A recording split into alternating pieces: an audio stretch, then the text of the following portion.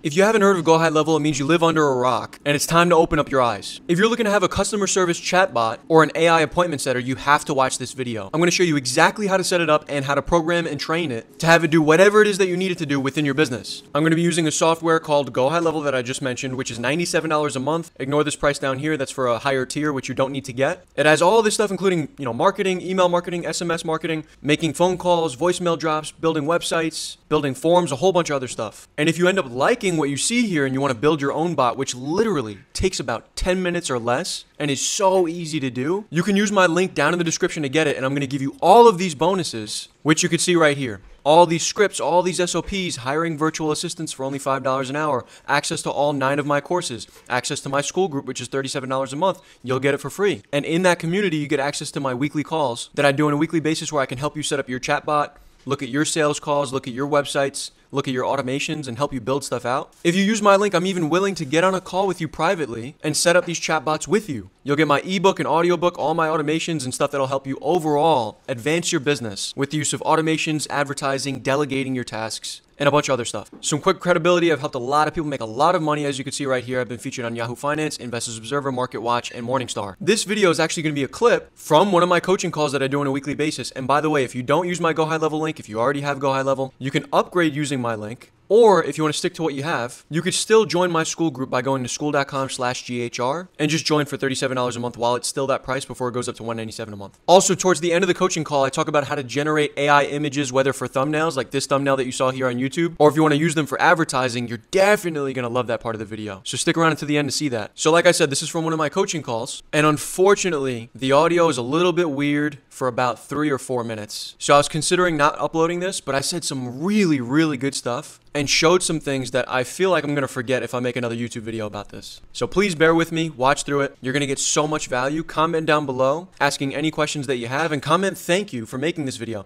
And if you want more content about GoHighLevel, about building websites, automations, hiring virtual assistants, make sure you subscribe. And if you end up liking this video, definitely like it. Let's jump into the video now. So we're going to be talking about the conversational AI bot. This is actually just recently launched about 3 weeks ago.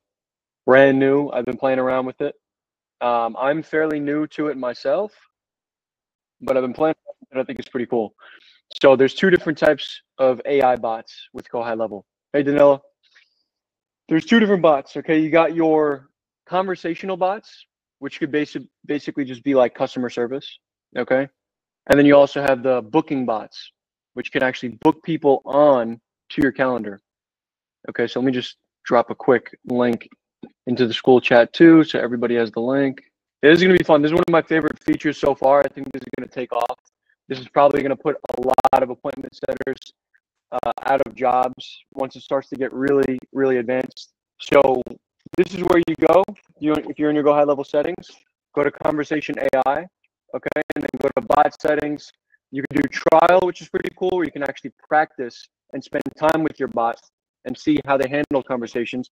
And then you also have bot training, where you could take FAQs from your website. You could take somebody else's website. Let's say you have clients that you're actually building this bot for. Take those websites and upload it. If, let's say, Bree, you guys are offering virtual assistants, you could take a whole bunch of articles that talk about what virtual assistants can do, Filipino VAs and stuff like that. Take a bunch of links, upload it here, and then click Get Data. Okay, and then it's actually going to start to grab all that data from these websites to train the bot so that it could start doing customer service. Okay, and then you can also configure the intent and say, whether or not you want to actually do appointment booking. Okay, and as far as the bot setting goes, you can either do suggestive or autopilot, right? We got Joshua joining. What's up, Joshua? Hey, Joshua, doing good. We got the conversation AI. So if you want to set this up in your GoHighLevel, this is how you do it.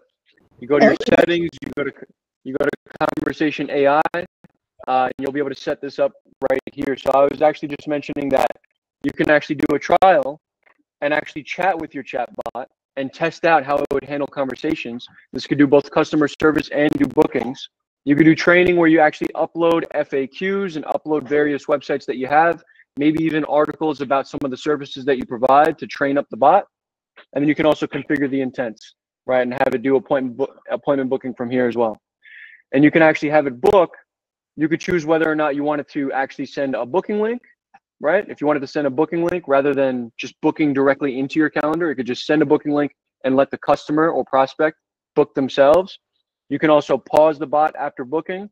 Some people like to do this because they have automations after somebody books, right? Most people have automations after they book. So you might want to use this feature here.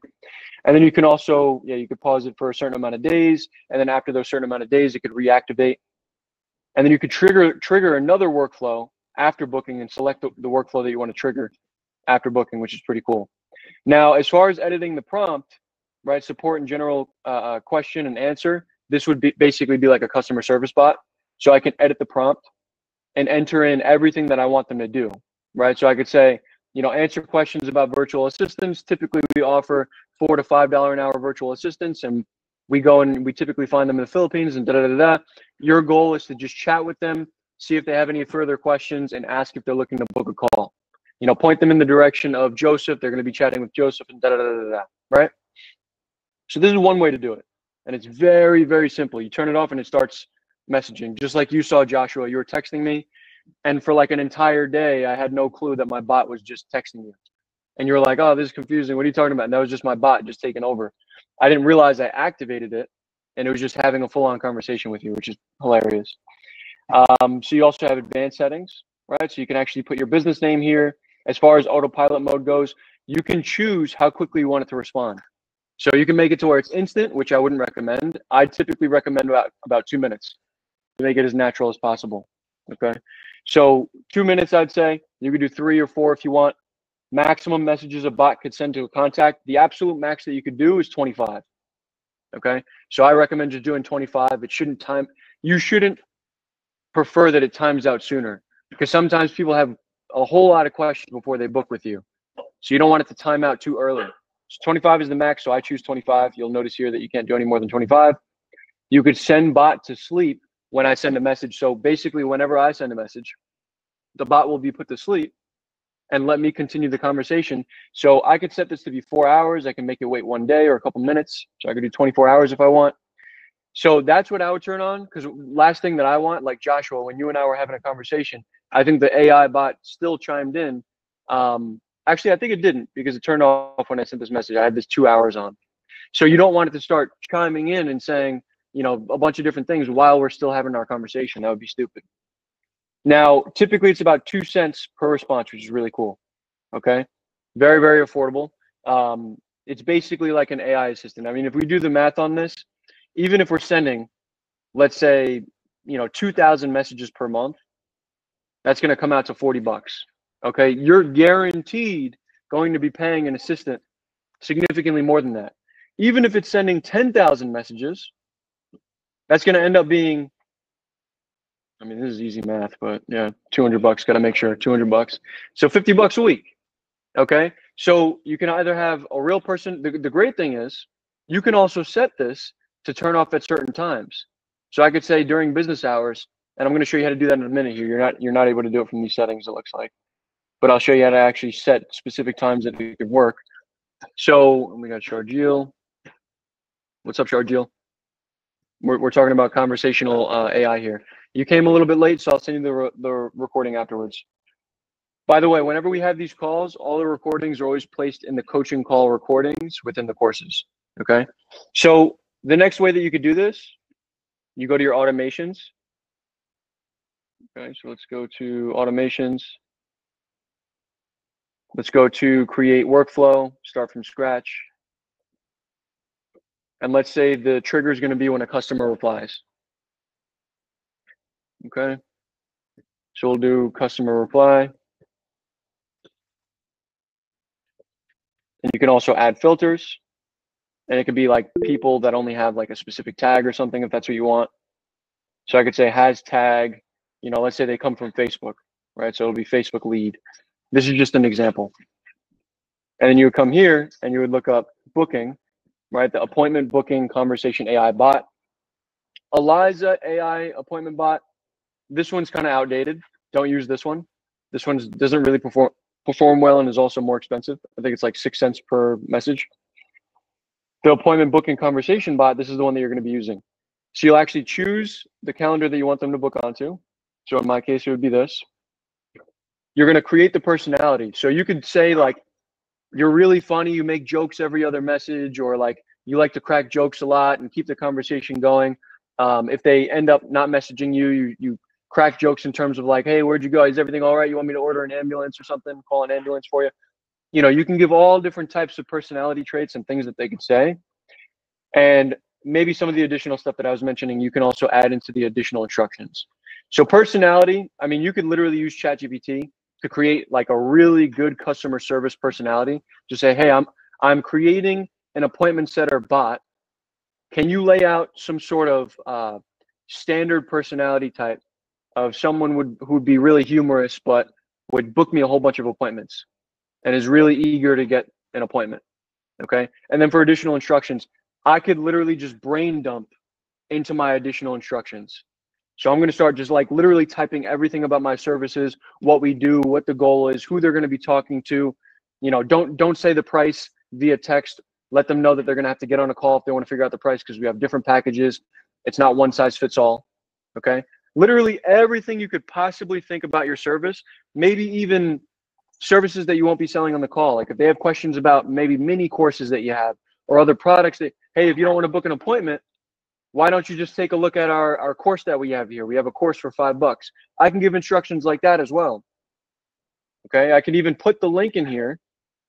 I could put the link in here for them to be able to go and buy that course. I think that option is a little bit buggy, but it's something that you could play around with, okay, and test out. So same thing is here, right? Maximum limit, 25, okay? Limit is 5 to 25, as you can see here. As far as timeout value, so this is the time for which the bot waits for a reply.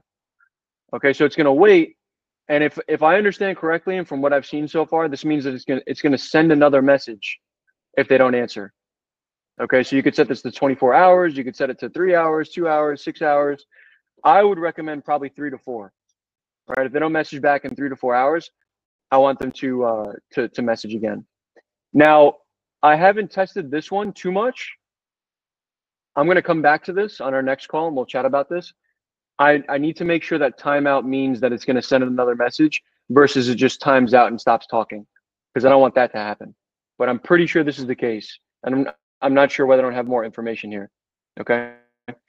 So same thing, units, minutes, days. So just based on the fact that they allow you to do minutes, I'm assuming that it's going to send another message. Now, as far as channel, the coolest thing about this is that you can connect your Facebook Messenger, you can connect your Instagram DMs, and you can also have it do it for SMS. So if you wanted to connect your Instagram DMs and start running Instagram DM ads and have an appointment setter talking to everybody that comes through immediately when they come through Instagram, you can have an appointment setter booking appointments for you through your Instagram DMs with this AI. Okay. So you can create 3 separate automation workflows, one for SMS, one for Facebook, one for Instagram, all with different settings. Okay. Maybe you want the timeout to be a little bit less for Instagram because people are quick to just jump to the next thing when it comes to Instagram versus being able to text them. Okay. Maybe if we go up here, maybe you want it to time out after 20 messages, 15 messages, if it's Facebook, who knows, right? So I recommend doing different workflows for each platform. Okay, so let's say in this case, it's just SMS. Now, if you want the automations that you have set in place for if someone books an appointment with you to kick in and that the AI doesn't continue to have a conversation after they book, then you'll click this checkbox here. Because you don't want it to say, hey, we just booked your appointment, because you have an automation that does that. And then also the AI bot's also saying, okay, cool, your appointment's confirmed. And then they get 2 confirmation things. So this wouldn't replace the old IGDM strategy, because that's cold DM. This is not cold DM. This is for if someone messages you first. Yeah. So as far as timeout goes, this is still more stuff that I have to play around with. Okay. So I haven't really touched this too much. Looks like it's actually grayed out. But this is more stuff that I'll touch on and continue to create more videos. I'm also making videos that I post on YouTube as well, so you can go there. I'll also be posting a whole bunch of course content within the community. So now at this point, I'd just like to open up the floor for any questions.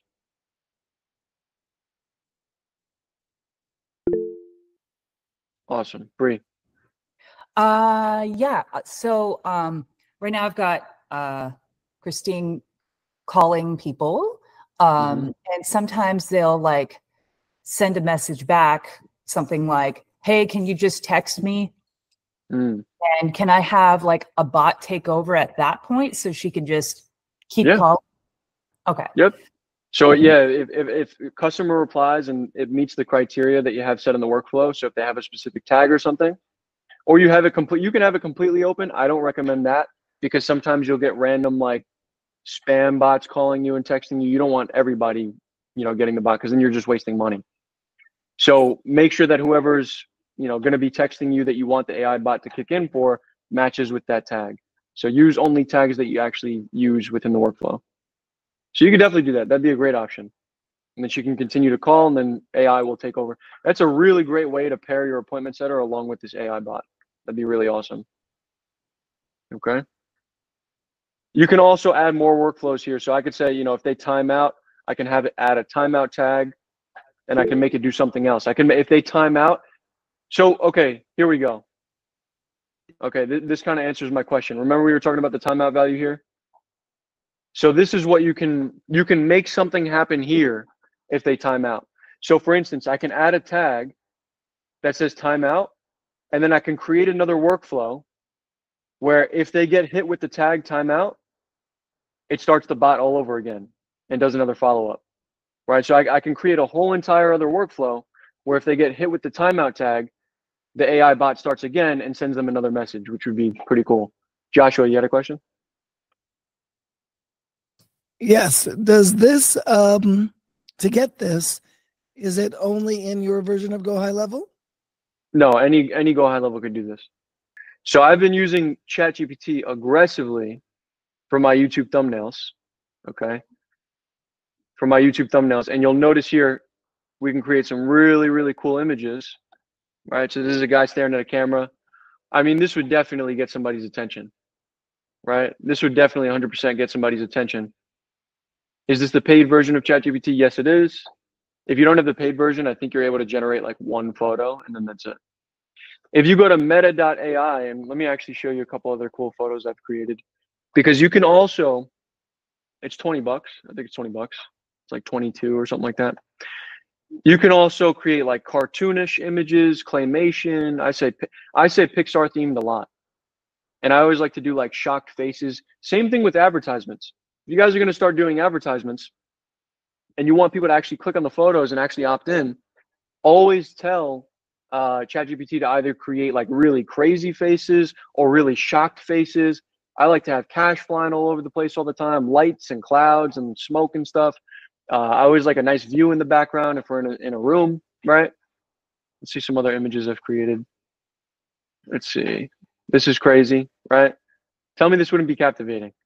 Only issue here is that I created a baby for some reason. I didn't ask it to create a baby. So sometimes it gets kind of weird with stuff like that. But as long as you keep on tweaking it over and over again, like you'll come up with some really cool images. I mean, I could do this all day long. It's so fun. Let me see what else I came up with. There's one other photo here. Yeah, these are a couple of later ones. So let's look at meta.ai. There's a couple cool things that we came across last time that we looked at this. Let me actually take this prompt and put it in here. All right, so let's see. Whenever you're generating an AI image, the coolest thing about meta.ai is that you can turn these images into photos. Right, so let's look at this. This is a guy. Yeah, this is actually really good. Look at this. Wow, kind of super HD. So now let's click on animate. Watch this. And if you take this, yeah, it's gonna be about, that's crazy. If you take this is about maybe 3 or 4 seconds. If you take this, download it, put it in CapCut, and make it repeat over and over again for 15 seconds instead of 4 seconds, because you don't want an ad that's four seconds long, because then it's going to just play for 4 seconds and it's going to immediately pull a button up. You want it to kind of play out a bit so they could read stuff and see what's going on and then decide if they want to click the button. So I could take an image like this, I could download it, put it on CapCut, make it repeat itself 3 or 4 times, to create a 15-second to 20-second advertisement and then add some words on it. So I could say, you know, this is how I scaled my business, whatever. It wouldn't actually say that, but come up with something that's better, of course. Let's look at some of the other ones and see what else we can animate. Let's go back here. Let's take a look at this one. Animate this. See just how crazy this gets. It's also interesting to see what Meta.ai would do versus Dolly on ChatGPT. Yeah, this is kind of crazy. His eyes look really, really weird. I probably wouldn't use this one. It's hilarious. But yeah, so far, you guys liking this? Pretty crazy stuff. If you ended up liking that video and you want to get your own AI chatbot, make sure you sign up for GoHighLevel using my link down below so you get all those free bonuses that I mentioned right here. Feel free to pause if you want to read through it. And if you already have GoHighLevel or don't want to sign up for GoHighLevel, but you still want access to my courses and community, I have 9 courses. I do weekly calls. Go to school.com/GHR to learn a little bit more about what's offered in there. I know for a fact you're going to love it. And it's such a crazy, crazy cheap price because I used to sell these courses for multi-thousands of dollars a pop. So join in now. Definitely get GoHighLevel. I'll see you on the other side.